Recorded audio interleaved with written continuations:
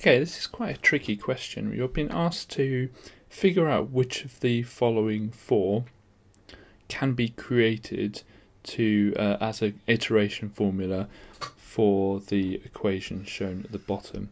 So basically what you need to do to find an iteration formula, and you won't be asked directly to find one, but you might be asked to evaluate one that has been found, is you need to rearrange that equation so that you've got x equals, and then the expression can actually have an x on it as well. In fact, it will do for an iteration formula.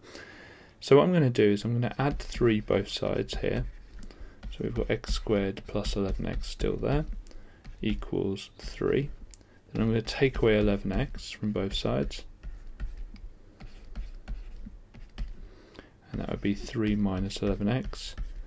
And then the final thing, I'm just going to extend the lines a little bit. Final thing I'm going to do is square root both sides.